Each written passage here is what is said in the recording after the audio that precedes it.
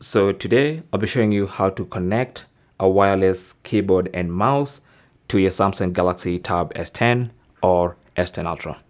So let's say you have a stand for your tablet and you prefer to type with a keyboard and use a mouse.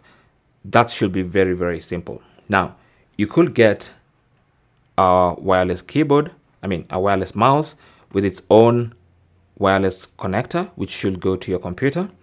And also you can find a wireless keyboard with its own connector that goes into a computer.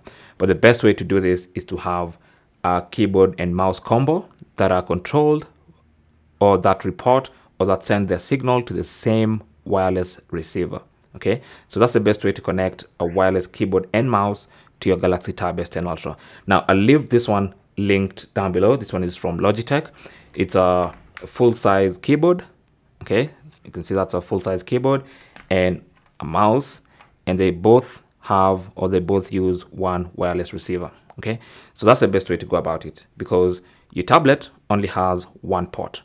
Now we're going to connect this receiver to the Type-C port of our tablet, but as you can see, this receiver is a full-size USB. Okay, so we're going to need an adapter, and this is the adapter we're going to use. It's an OTG adapter with a full-size USB-A port and a Type-C connector. So we're going to connect the wireless receiver to the adapter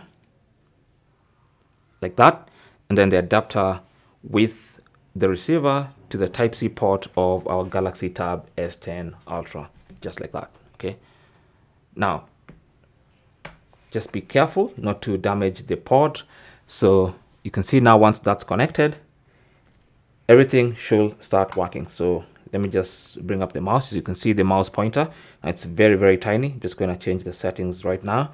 And if we go to a text box, you can see we can type using our wireless keyboard. It's really that simple. It's literally plug and play. Now, if you go into settings, then we just use the mouse to navigate. If you go into settings, and then on the left-hand side panel of the settings page, go to general management. Try and find that. Here we are. So under general management, you should see we have settings for physical keyboard. So if you click here, you can adjust the settings for physical keyboard. So you can see it's actually the Logitech wireless keyboard, that one, and it's using the Samsung keyboard layout.